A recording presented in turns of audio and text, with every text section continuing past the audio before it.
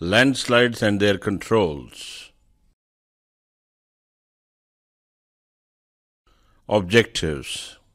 After attending this lesson, the user would be able to understand the nature and causative factors of landslides, their characteristics, classifications, triggering mechanisms, and effects. The methods of controlling the effects of landslides and avoiding their menace are also highlighted. Disaster management methods are to be adopted to mitigate the never-ending natural hazards. This lesson is an important topic in disaster management. Introduction. Geologists, engineers, and other earth science professionals often rely on the unique and slightly differing definitions of landslides. This diversity in definitions reflects the complex nature of the disciplines that are associated with studying the landslide as a major phenomena. Landslide is a general term used to describe the downslope movement of soil, rock, and organic materials under the effects of gravity, and also the landform that results from such movement. Varying classifications of landslides are associated with specific mechanics of slope failure and the properties and characteristics of failure types. It is a major subject of study in disaster management. Natural calamities. Earth's natural calamities include earthquakes, tsunamis, volcanic eruptions, cyclones, floods, and landslides. Whenever such natural hazards occur, there will be a severe loss to life and properties. Landslides are the regular natural hazards experienced in the hilly and mountainous areas all over the world. The occurrences of landslides have been recorded by many countries. Landslide is a general term used to describe the downslope movement of soil, rock, and organic materials under the effects of gravity, and also the landform that results from such movement. Varying classifications of landslides have been proposed in association with specific mechanics of slope failure, properties, and characteristics of failure types. Understanding the landslides. Hence, it is necessary to understand the following aspects of landslides. Landslides as natural hazards. Causes of landslides. Classification of landslides. Landslides and other hazards. Effects and evaluation of landslides. Hill slopes. Hills and mountains are typical geomorphic features. They are characterized by gentle or steep slopes. Sometimes they may have cliff-like vertical slopes. They are all called as hill slopes. Hill slopes are typical geomorphic conditions. They are unique climatic zones. They are characterized by thick soil profiles, richness with soil moisture, and plant growth. Hill slopes have a good drainage of rainwater. The bedrock configurations are also very unique. The subsurface conditions of a hilly terrain may have two distinct zones as overburden and the basement rock. The overburden may be mostly loose soil, may have a thick weathered zone, adequate natural or man-made vegetation, good root penetration, and all are under the direct influence of climatic variations, especially rainfall. Landslides as natural hazards. Landslides normally occur on hill slopes. When the slopes are stable, there will be no problem. When the slopes become unstable, then they may lead to landslides. Landslides occur when the stability of the slope changes from a stable to an unstable condition. The change in the stability of a slope may happen due to several factors. These factors may be acting alone or acting together. Impacts of landslides. Occurrence of landslides also change the general landscape or the geomorphic conditions. The topography and drainage get modified due to these hazards. Landslides can destroy the forests and other resources. Landslides will also damage the man-made structures like roads, railways, tunnels, and buildings on the hilly regions. The study of landslides helps in identifying the weak zones, classifying the hill slopes into different categories, and to minimize the impacts of landslides. Slope and bedrocks. The bedrock is related to the basement rocks of the hill. These may be massive or fresh, structurally weak or deformed. All of these may be under the influence of a tectonic force originating from the deep interior or a nearby huge structure like a dam. The next factor is the degree of slope of the hills.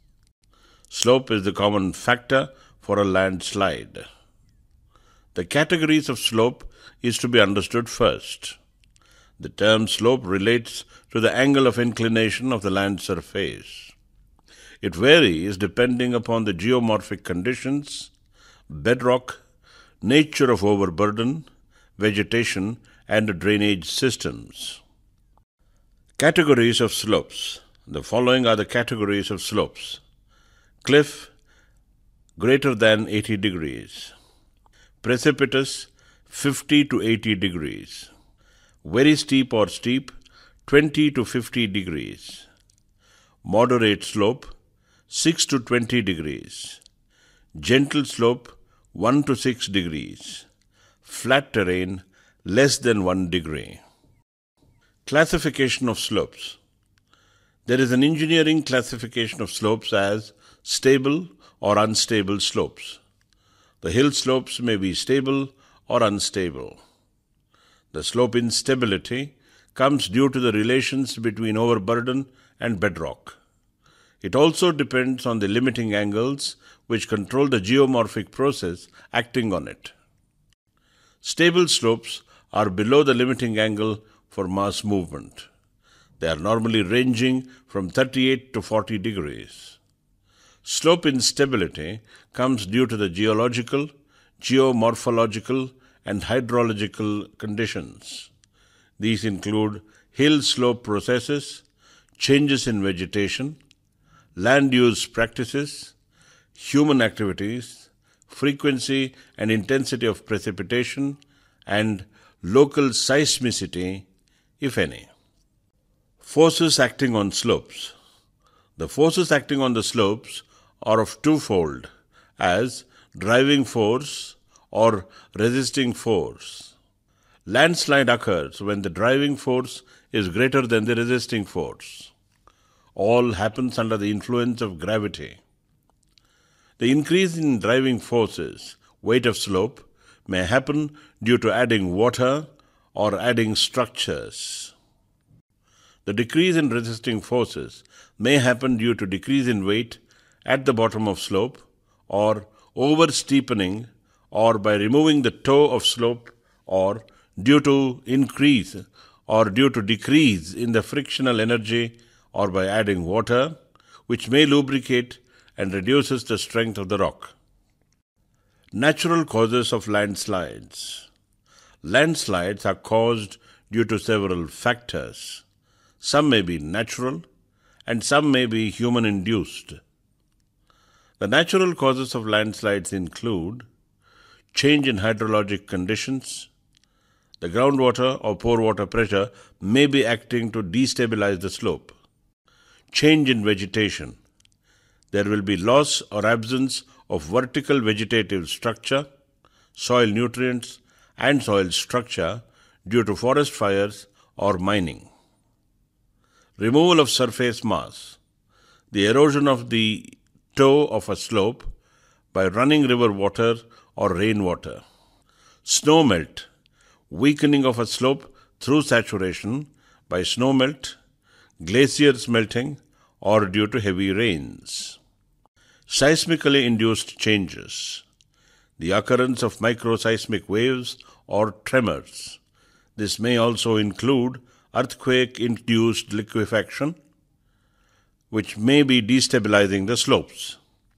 Volcanic eruptions may also cause landslides. Geological factors.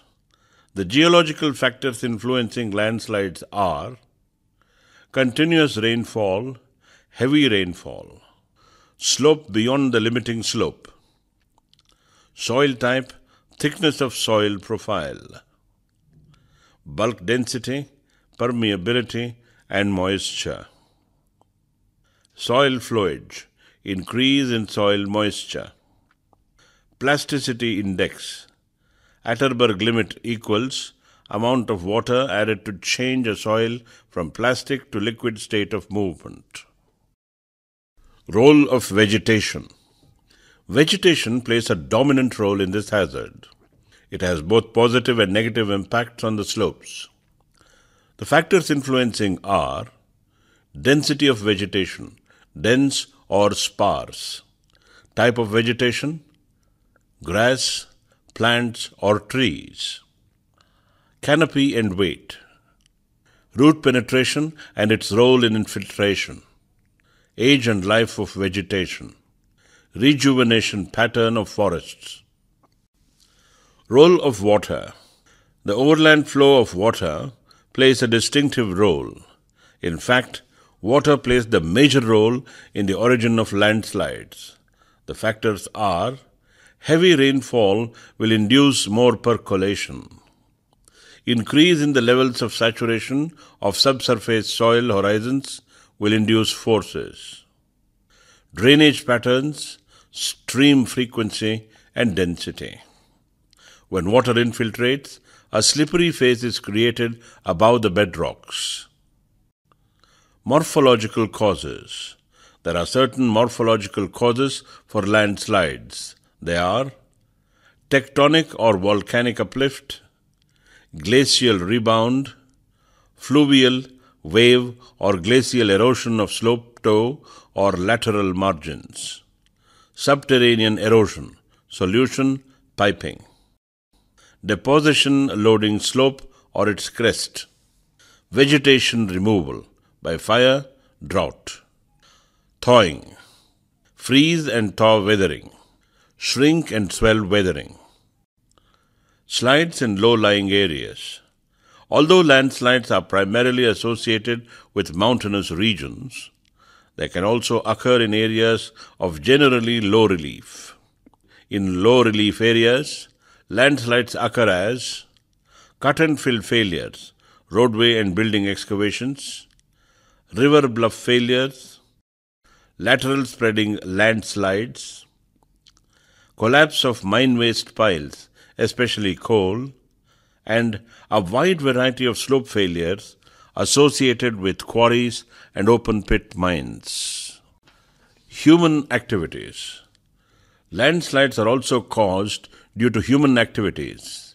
The major human causes include deforestation and cultivation, disturbing the drainage patterns through cut and fill operations, construction, blasting, mining and quarrying, vibrations from machinery or heavy traffic and movement of heavy vehicles, earthwork which alters the shape of a slope and impose new loads on the existing slopes, removal of deep-rooted vegetation, and bushfires for clearing trees. Classification of landslides. Landslides are classified into various types based on nature of materials involved and type of movement involved. The type of movement describes the actual internal mechanics of how the landslide mass is displaced, like fall, topple, slide, spread, or flow. Similarly, the material in a landslide mass may be either a rock or a soil, or both. The soil is described as earth if mainly composed of sand-sized or finer particles, and debris if it is composed of coarser fragments. Each type of movement can be further subdivided according to specific properties and characteristics.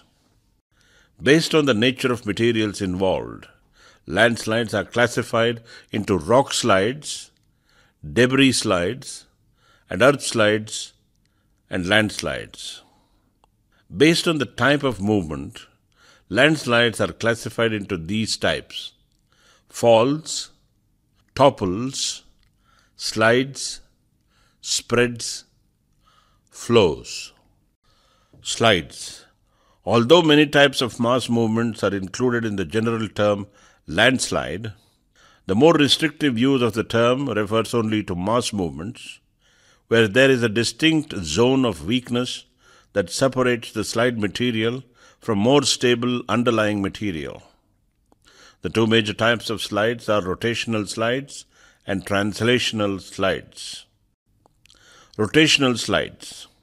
This is a slide in which the surface of rupture is curved concavely upward, and the slide movement is roughly rotational about an axis that is parallel to the ground surface and transverse across the slide. The displaced mass may, under certain circumstances, move as a relatively coherent mass along the rupture surface with little internal deformation. The rock slump is a rotational slide. It is related to sliding of a mass of weak rock on a cylindrical or ellipsoidal rupture surface which is not structurally controlled. There will be little internal deformation. There may have a large main scarp and characteristic back-tilted bench at the head. They are usually slow events. Occurrence of rotational slides. Because rotational slides occur most frequently in homogeneous materials, they are the most common landslide occurring in fill materials. These are associated with slopes ranging from about 20 to 40 degrees. In soils, the surface of rupture generally has a depth to length ratio between 0.3 to 0.1. The velocity of travel or rate of movement are extremely slow, less than 0.3 meter or 1 foot every 5 years, to moderately fast, 1.5 meters or 5 feet per month, to rapid. Triggering mechanism of slides. These triggered by intense and or sustained rainfall or rapid snowmelt. Such events may lead to the saturation of slopes and increased groundwater levels within the mass. They are also caused due to rapid drops in river water level following flood events, groundwater levels rising as a result of filling reservoirs, or the rise in level of streams, lakes, and rivers. All these activities can cause erosion at the base of slopes. These types of slides can also be earthquake-induced. Effects of slides: direct, indirect. Rotational slides can be extremely damaging to structures, roads, and lifelines. They are not usually life-threatening if movement is slow. Structures situated on the moving mass also can be severely damaged as the mass tilts and deforms. The large volume of material that is displaced is difficult to permanently stabilize. Such failures can dam rivers and lead to severe flooding. Mitigation measures.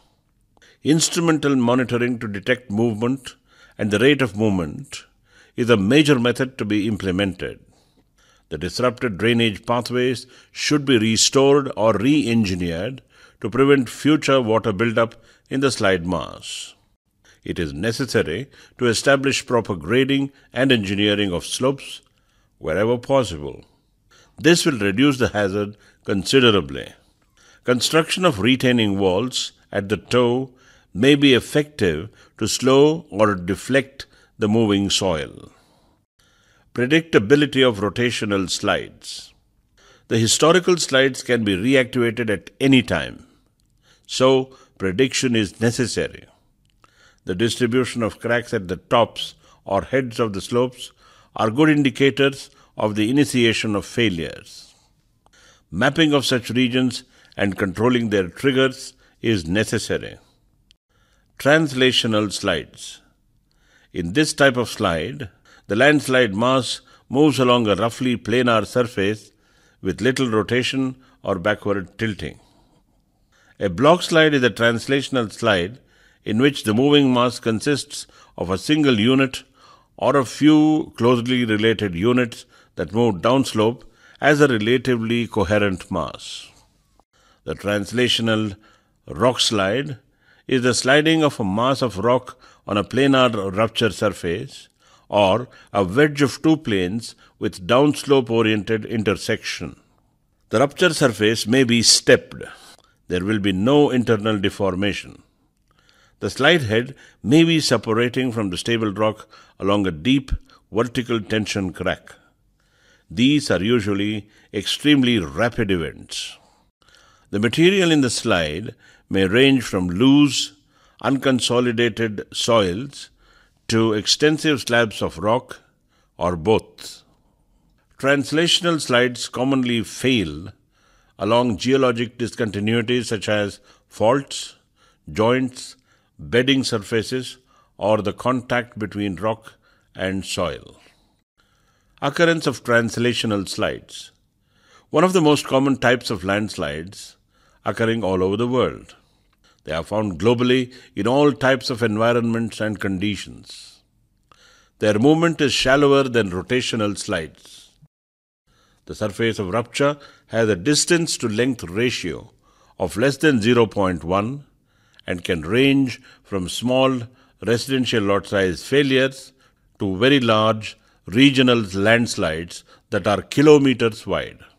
Their movement may initially be slow, 5 feet per month or 1.5 meters per month, but many are moderate in velocity, 5 feet per day or 1.5 meters per day, to extremely rapid. With increased velocity, the landslide mass of translational failures may disintegrate and develop into a debris flow. Triggering mechanism and effects. These are triggered primarily due to intense rainfall, rise in groundwater within the slide due to rainfall, snowmelt, flooding, or other inundation of water resulting from irrigation, or leakage from pipes, or human-related disturbances such as undercutting.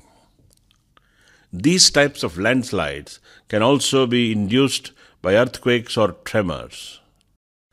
Translational slides may initially be slow, damaging property and or lifelines. In some cases, they can gain speed and become life-threatening. They also can dam rivers, causing severe flooding. Mitigation measures. These are to be controlled by adequate drainage systems. It is necessary to prevent sliding or, in the case of an existing failure, to prevent a reactivation of the movement.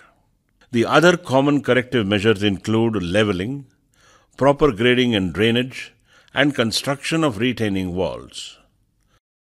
More sophisticated remedies in rock include anchors, bolts, and dowels, which in all situations are best implemented by professionals. Translational slides on moderate to steep slopes are very difficult to stabilize permanently. These slides have high probability of occurring repetitively in areas where they have occurred in the past, including areas subject to frequent strong earthquakes. Widening cracks at the head or toe bulge may be an indicator of imminent failure. Rock collapse and soil slumps. Rock collapse are also sliding events of a rock mass on an irregular rupture surface consisting of a number of randomly oriented joints.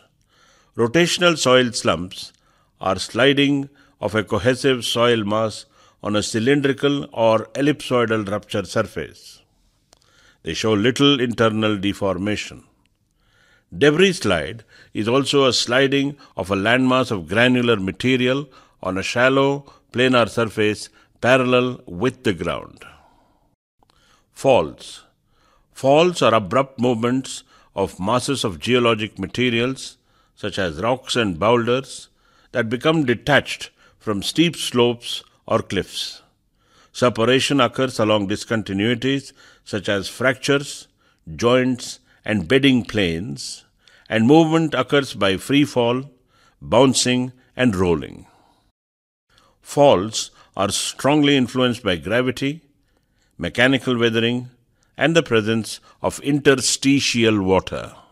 A fall begins with the detachment of soil or rock, or both, from a steep slope along a surface on which little or no shear displacement has occurred. Rock falls. Falls or abrupt downward movements of rock or earth or both. They get detached from steep slopes or cliffs. The falling material usually strikes the lower slope at angles less than the angle of the fall, causing a bouncing action. The falling mass may break on impact, may begin rolling on the steeper slopes, and may continue to move until reaching a flat terrain. These are common worldwide on steep or vertical slopes. They are also seen in coastal areas and along rocky banks of rivers and streams. The volume of material in a fall can vary substantially, from individual rocks or clumps of soil to massive blocks thousands of cubic meters in size. The velocity may be very rapid to extremely rapid. There may be free fall, bouncing and rolling action of the detached soil, rock, and boulders. The rolling velocity depends on slope steepness. The triggering mechanism may be undercutting of slope by natural processes such as streams and rivers, or differential weathering such as the freeze-thaw cycle, human activities such as excavation during road building and or maintenance, and earthquake shaking or due to intense vibration by traffic. Effects of rock falls: direct, indirect. The falling material can be life-threatening. Rock falls can damage property beneath the fall line of large rocks.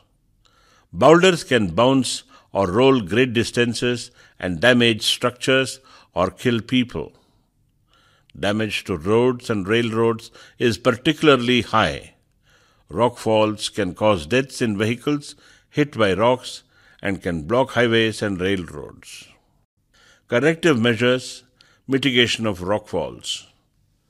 These are controlled by constructing rock curtains or other slope covers, protective covers over the roadways, and by constructing retaining walls to prevent rolling or bouncing. The removal of mass in hazardous target areas, removal of rocks or other materials from highways and railroads can be used. Rock bolts or other similar types of anchoring may be used to stabilize the cliffs. Scaling may lessen the hazard. Warning signs are recommended in hazardous areas for public awareness.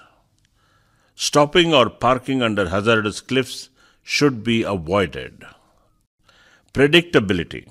Mapping of hazardous rockfall areas should be done. Rock bounce calculations and estimation methods for delineating the perimeter of rockfall zones are to be attempted. These lists of information should be widely published. The indicators of imminent rockfall include terrain with overhanging rock or fractured or jointed rock along steep slopes. They should be notified. The areas that are subjected to frequent freeze-thaw cycles may be affected regularly. Topples. A topple is the forward rotation out of a slope of a mass of soil or rock. It happens around a point or axis below the center of gravity of the displaced mass. Toppling is sometimes driven by gravity, exerted by the weight of material upslope from the displaced mass. Toppling failures are distinguished by the forward rotation of a unit or units about some pivotal point, below or low in the unit, under the actions of gravity, and forces exerted by adjacent units or by fluids and cracks. These are known to occur globally. They are often prevalent in columnar jointed volcanic terrain, as well as along stream and river courses where the banks are very steep. Their velocity of travel are extremely slow to extremely rapid, sometimes accelerating throughout the movement depending on the distance of travel. Triggering mechanism of topples. Topples are sometimes driven by gravity exerted by material located upslope from the displaced mass, and sometimes by water or ice occurring in cracks within the mass. The other reasons are the vibration, undercutting, differential weathering, excavation, or stream erosion. The effects can be extremely destructive, especially when failure is sudden and or the velocity is rapid. Corrective measures, mitigation. In rocky terrains, there are many options for the stabilization of topple-prone areas. One approach is the reinforcement of these slopes, include rock bolts and mechanical and other types of anchoring. Seepage is also a contributing factor to rock instability. Hence, the drainage should be considered and addressed as a corrective measure. Predictability of topples. Topples are not generally mapped for susceptibility, but some inventory of their occurrence should be done in certain areas. Monitoring of topple-prone areas is a useful method. The use of tilt meters is inevitable. Tilt meters are used to record changes in slope inclination near cracks and areas of greatest vertical movements. Warning systems based on movement measured by tilt meters could be effective methods of control. Flows. A flow is a spatially continuous movement in which the surfaces of shear are short-lived, closely spaced, and usually not preserved. The component velocities in the displacing mass of a flow resemble those in a viscous liquid. Often, there is a gradation of change from slides to flows, depending on the water content, mobility, and evolution of the movement. There are 5 basic categories of flows that differ from one another in fundamental ways. They are debris flows, debris avalanches, earth flows, mud flows, and creeps. Debris flow. A debris flow is a form of rapid mass movement in which a combination of loose soil, rock, organic matter, air, and water mobilize as a slurry that flows downslope.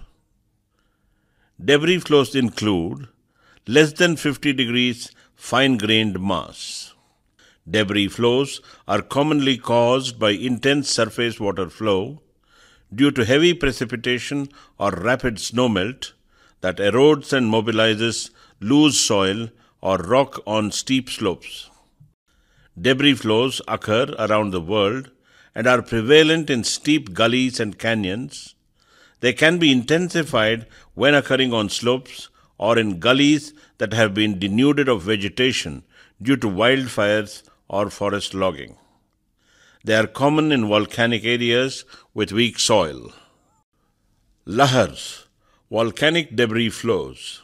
The word lahar is an Indonesian term. Lahars are also known as volcanic mud flows. These are flows that originate on the slopes of volcanoes and are a type of debris flow. A lahar mobilizes the loose accumulations of tephra, the airborne solids erupted from the volcano, and related debris. They are found in nearly all volcanic areas of the world. Lahars can be hundreds of square kilometers or miles in area and can become larger as they gain speed and accumulate debris as they travel downslope. They can be small in volume and affect limited areas of the volcano and then dissipate downslope. Debris avalanche. Debris avalanches are essentially large, extremely rapid, often open slope flows formed when an unstable slope collapses and the resulting fragmented debris is rapidly transported away from the slope. In some cases, snow and ice will contribute to the movement if sufficient water is present, and the flow may become a debris flow and or a lahar. They occur worldwide in steep terrain environments. They are also common on very steep volcanoes where they may follow drainage courses. There are large avalanches that have been known to transport material blocks as large as 3 kilometers in size, several kilometers from their source. Their velocity of travel may be rapid to extremely rapid. Debris avalanches can travel close to 100 meters per second. In general, the two types of debris avalanches are those that are cold and those that are hot. Effects of debris avalanches: direct, indirect. The debris avalanches may travel several kilometers before stopping, or they may transform into more water-rich lahars or debris flows that travel many tens of kilometers further downstream. Such failures may inundate towns and villages and impair stream quality. They move very fast and thus may prove deadly because there is little chance for warning and response. It is necessary to avoid constructions in the valleys, on volcanoes or steep mountain slopes. Real-time warning systems may help in lessening the damages. However, warning systems may prove difficult due to the speed at which debris avalanches occur. There may not be enough time after the initiation of the event for people to evacuate. Debris avalanches cannot be stopped or prevented by engineering means because the associated triggering mechanisms are not preventable. Earth flow. Earth flows have a characteristic hourglass shape. The slope material liquefies and runs out, forming a bowl or depression at the head. The flow itself is elongate and usually occurs in fine-grained materials or clay-bearing rocks on moderate slopes and under saturated conditions. However, dry flows of granular material are also possible. Earth flows occur worldwide in regions underlain by fine-grained soil or very weathered bedrock. The flows can range from small events of 100 square meters in size to large events encompassing several square kilometers in area. Their velocity of travel may be slow to very rapid. Triggers and effects of earth flows. The triggers include saturation of soil due to prolonged or intense rainfall or snowmelt, sudden lowering of adjacent water surfaces causing rapid drawdown of the groundwater table, stream erosion at the bottom of a slope, excavation and construction activities, excessive loading on a slope, earthquakes, or human-induced vibration. The effects may be rapid.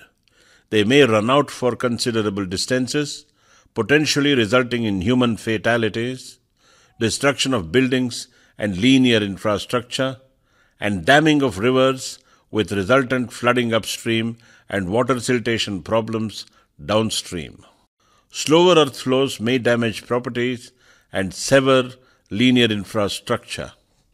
Grading of slopes and protecting the base of the slope from erosion or excavation is needed.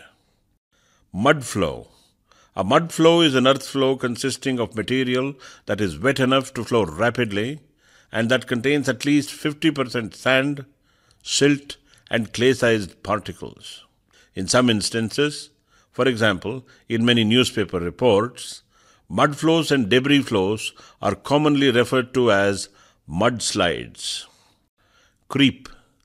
Creep is the informal name for a slow earth flow and consists of the imperceptibly slow, steady downward movement of slope-forming soil or rock. Movement is caused by internal shear stress, sufficient to cause deformation, but insufficient to cause failure. Generally, the three types of creep are seasonal, where movement is within the depth of soil affected by seasonal changes in soil moisture and temperature. Continuous, where shear stress continuously exceeds the strength of the material. And progressive, where slopes are reaching the point of failure for other types of mass movements. Spreads. Spreads are an extension of a cohesive soil or rock mass movement combined with the general subsidence of the fractured mass of cohesive material into softer underlying material. The spreads may result from liquefaction or flow and extrusion of the softer underlying material. The types of spreads include block spreads, liquefaction spreads, and lateral spreads. Lateral spreads. Lateral spreads usually occur on very gentle slopes or essentially flat terrain, especially where a stronger upper layer of rock or soil undergoes extension and moves above an underlying softer, weaker layer. Such failures are normally accompanied by some general subsidence into the weaker underlying unit. In earth spreads, the upper stable layer extends along a weaker underlying unit that has flowed following liquefaction or plastic deformation. If the weaker unit is relatively thick, the overriding fractured blocks may subside into it, translate, rotate, disintegrate, liquefy, or even flow. Velocity and triggers of spreads. The spreads move slowly with moderate speed. Their movement may sometimes be rapid after certain triggering mechanisms, such as an earthquake, are activated. The ground may then slowly spread over time from a few millimeters per day to tens of square meters per day. The triggers for spreads may be the presence of a weak layer. Liquefaction of lower weak layer by earthquake shaking is a major trigger. Natural or anthropogenic overloading of the ground above an unstable slope is yet another reason. Saturation of underlying weaker layer due to precipitation, snowmelt, and groundwater changes may also induce spreads. Plastic deformation of unstable material at depth, for example, salt, is another reason. Effects of spreads: direct, indirect. Spreads can cause extensive property damage to buildings, roads, railroads, and lifelines. They can spread slowly or quickly, depending on the extent of water saturation of the various soil layers. Lateral spreads may be a precursor to earth flows. Mitigation measures. Preparation of liquefaction potential maps is necessary. Areas with potentially liquefiable soils can be avoided as construction sites, particularly in regions that are known to experience frequent earthquakes. If high groundwater levels are involved, sites can be drained or other water diversion efforts can be added.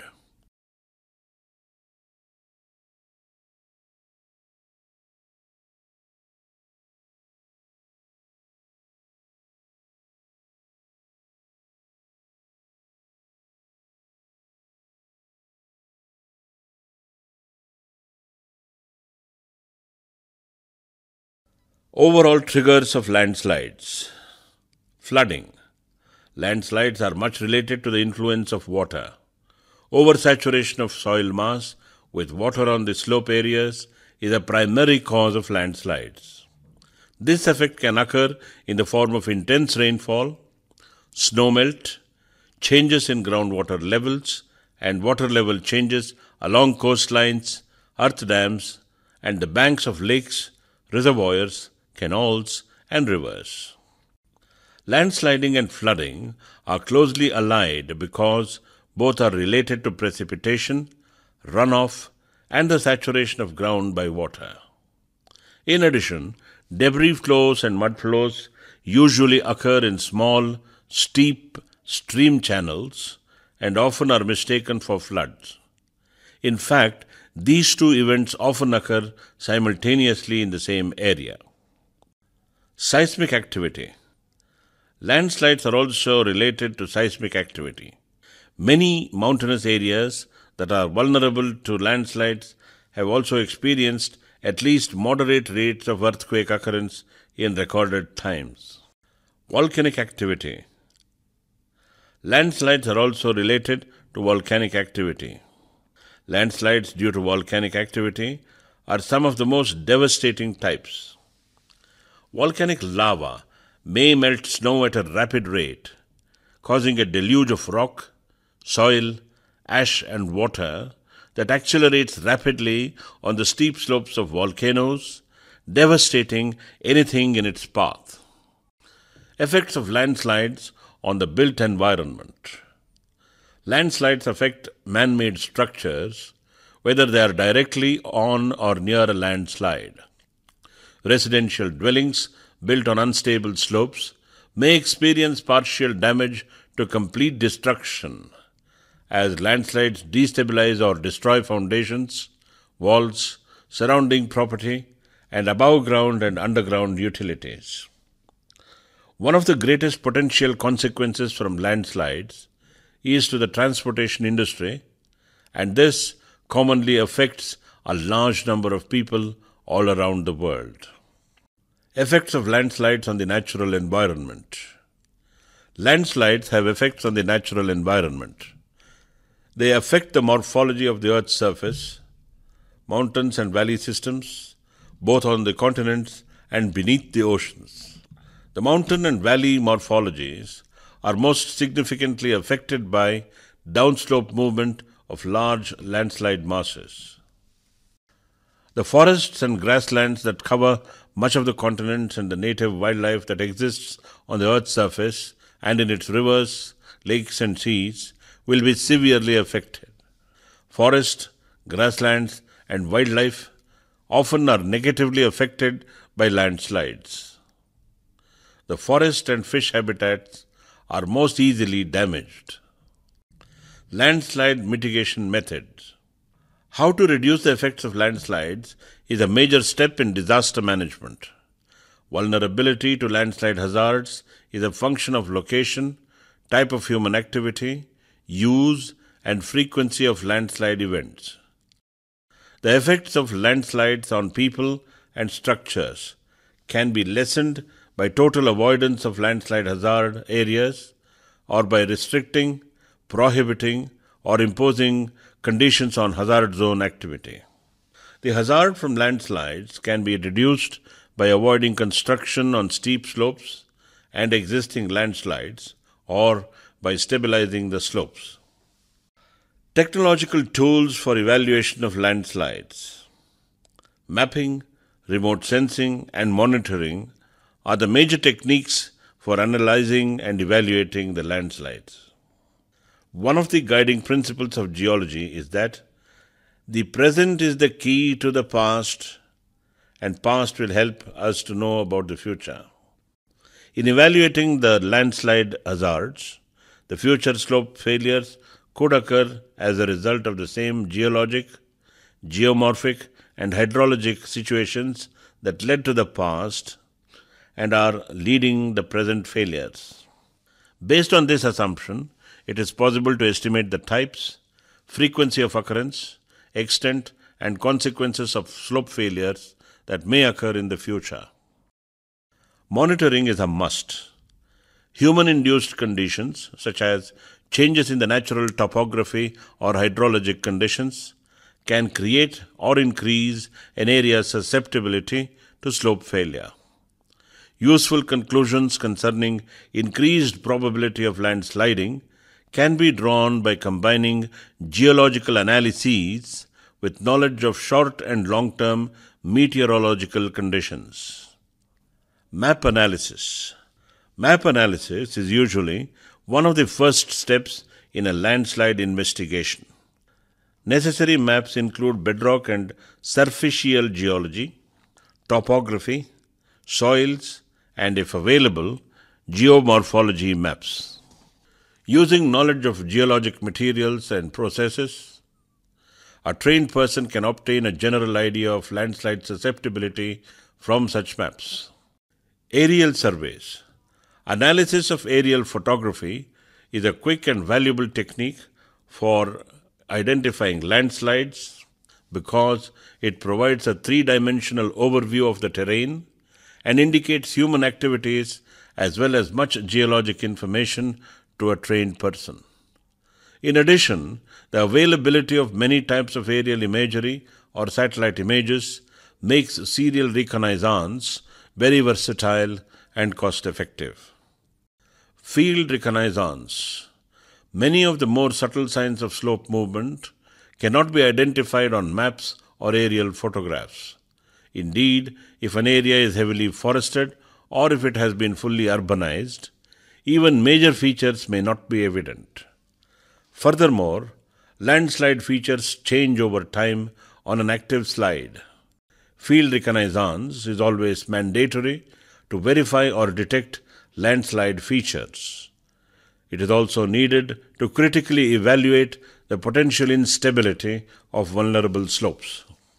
It identifies the areas of past landslides by using field mapping and laboratory testing of terrain through the sampling of soil and rock. Geophysical studies. Geophysical techniques are suitable to determine some subsurface characteristics such as the depth to bedrock, stratigraphic layers, zones of saturation, and sometimes the groundwater table. They are also useful to determine texture, porosity, and degree of consolidation of subsurface materials and the geometry of the units involved. Conclusion. In India, landslides occur frequently in the regions of Himalayas, Western Ghats, Eastern Ghats, and other hill ranges like Vindhyas. The vulnerability to landslide hazards is a function of a site's location, topography, geology, drainage, type of activity, and frequency of past landslides.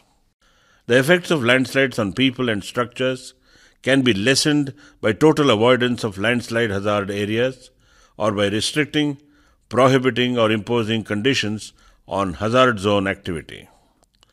The disaster management is an emerging subject of earth science. We have to minimize the impacts of natural hazards like landslides. Our ultimate aim is to protect the life and all properties.